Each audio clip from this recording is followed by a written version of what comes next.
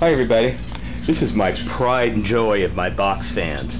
This is either a late 1940s or early 1950s Duralux 20-inch box fan. It's got the venturi around the blades so you can use it as a window fan too.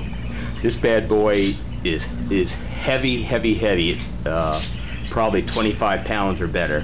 All metal grills, box, motor, blades. It's got these cool looking atomic looking controls here, and the strap here is it's like plastic or rubber, and you can simply push it down like that, and makes the fan look even nicer when it's sitting still. Anyhow, it's 3 speeds reverse, 3 speeds forward. This is the thermostat, and that's the 3 forward, 3 reverse, whereas it puts it exhaust and intake. This is my longest coasting fan. This fan will coast for about a minute and a half. I'm going to crank them on high here. I'm going to do it from the back to get them startup sound. So this is high speed exhaust.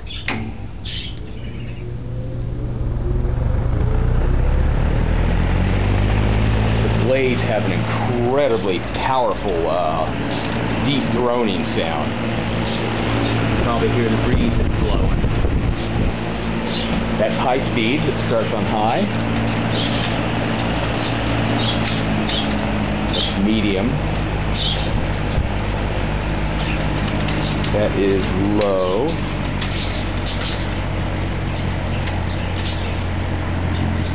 Now I'm going to put them back on high here. Again, this is a Duralux Boxfan. And I'm going to let it coast down for the rest of the video because this thing takes forever. I probably won't even have enough time for it to coast down. Don't know the motor. I think Rob Duffy said it was a Macmillan or some other type of motor. It's a big heavy motor, 6-pole with a real thin scrawny rotor. There's the Duralux badge there on the cage. Once it gets down to this speed here, it'll just coast and coast and coast. So let's see if you can have enough time for it to coast down.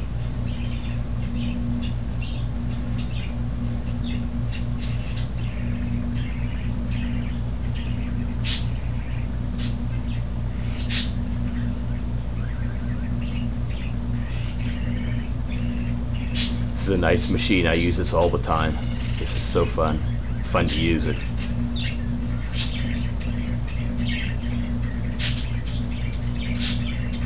Well, are we going to make it? I've only got like 3 seconds left before I lose the camera.